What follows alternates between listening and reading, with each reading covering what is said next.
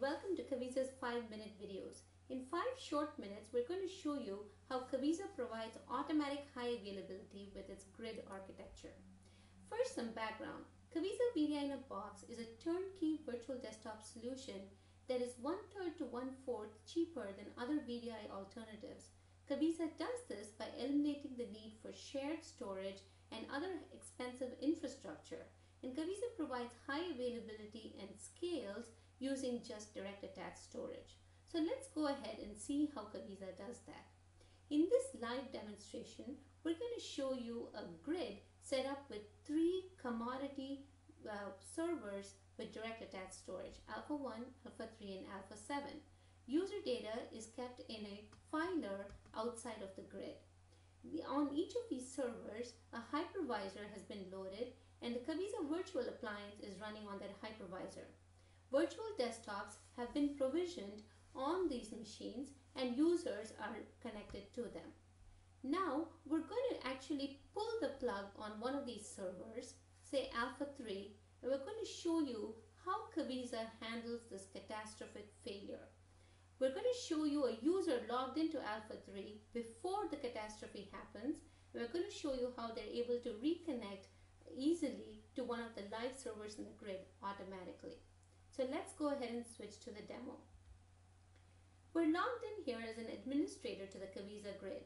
As we can see, we have Alpha 1, Alpha 3, and Alpha 7 all actively provisioning desktops.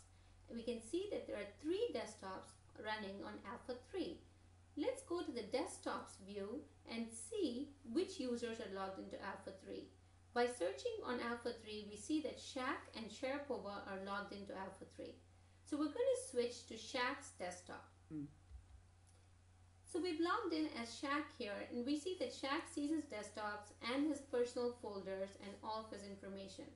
So as Shaq is working, we're going to go pull the plug on Alpha 3. So now we see that Alpha 3 has gone missing because it had a catastrophic failure. And realize that in a case of a catastrophic failure, tools like live migration cannot help because the server failed unexpectedly. Now you see that the Kaviza grid automatically recognized this failure and has migrated that workload to the other 2 healthy servers on the grid. So we see there's 2 new desktops starting on Alpha 1 and 1 on Alpha 7. Switching to Shaq's desktop, we see that his desktop has gone gray and he's being asked to relog in. So Shaq's going to relog in, and when he does that, Kaviza automatically brings that session up from one of the other live servers on the grid. As you can see, Shaq is able to get back to his work and continue working on his things. As we saw in this demonstration, Kaviza provides built-in high availability and redundancy without requiring shared storage. When there's catastrophic failure on any of the machines in the grid, Kaviza automatically detects this and rebalances the workload across the other live servers in the grid. Users' downtime is minimized and productivity is unaffected. To try it for yourself, download a free trial at www.kaviza.com. Thank you.